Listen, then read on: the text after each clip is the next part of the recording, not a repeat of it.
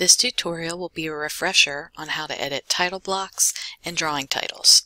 I went over this earlier when I showed you how to set up a sheet in order to plot your drawings.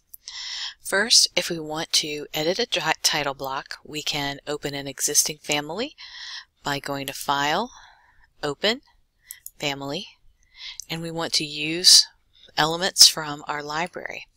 So I'm going to go down to the title block folder, and I don't have any title blocks in there right now, but we should have different options for title blocks that we can then open, and we always want to do a save as and save it with a new name that we can recognize, say naming it for assemblages or some other project, and never overwrite the existing files.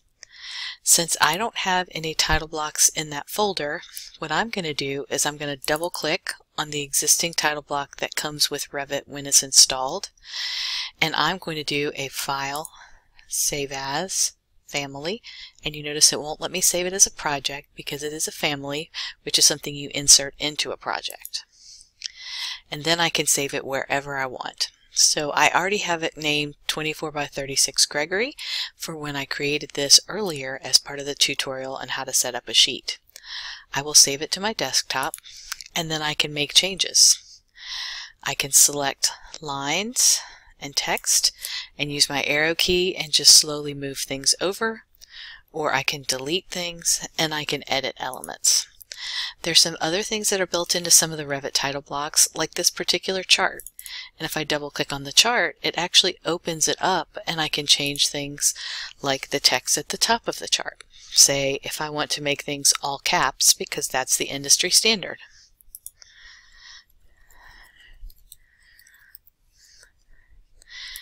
This type of chart is usually used for projects, and you see that edit right there, for projects as they have different changes throughout the design process.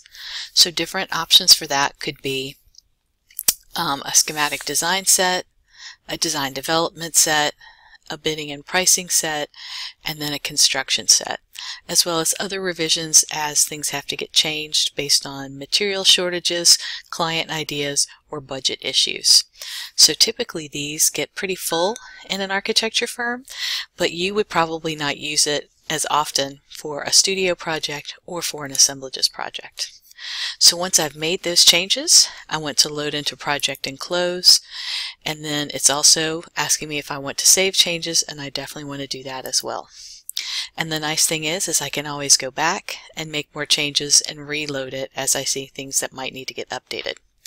So yes, I do want to overwrite the existing version, but I also want to do it with its parameter values because there are some elements in the title block that are what I call smart text. They are labels as opposed to text. And what those are these pieces of text that understand the name of the sheet when we change the name of the sheet, and then also have our project number and things, and then puts that on every sheet when we duplicate. So if we look at that, we see the same information here, but then there's some things that are different from sheet to sheet because in an architecture firm, some folks might work on different parts of the project, and you want the author and the reviewer to be two different people. Now, if we want to change the drawing title, that's a slightly different process. We can also go to File, Open, Family, and that would be in the Annotations folder at the very end, and it's called View Title with Sheet. And that means that it has both the title of the drawing and the number of the drawing, and then the sheet number as well. Whereas View Title is what the default is when we first start. So I'm going to double click on View Title with Sheet, and because I want to make some changes, I want to do another file, Save As, Family, and I'm going to rename it with my last name so that I remember that this is one that I have created specifically for this project. So I put my name in all caps so that it easily pops out when I need to go select it again. What I'm going to do is I'm going to add the word scale here before the actual scale using the text because it's not the smart information, but label is actually the smart information. So if I use a label and I put some text there, it then prompts me to find out what kind of label is it. And those are things that I can also add in my title block if I need to add more information that's what is in that first default title block that we got from Revit. But since I don't need that smart text, I'm going to go with a regular text and type in the word scale. And I want to make sure it's all caps, which is industry standard, and a colon, because I'm saying the scale is, and that label will then adjust it to the scale. Now obviously it's too large, so what I want to do is deselect it by hitting escape twice, click on the text and see what the size is, and in this one it's actually 1/8 of an inch, so I need to change mine to be 1/8 of an inch. But it was actually 1/4, so that's why it is larger.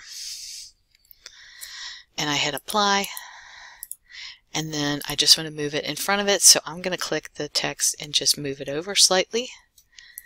Move the scale down, and with the text you have to use the little move icon and it will align, and then I will move the label for scale over a little bit more.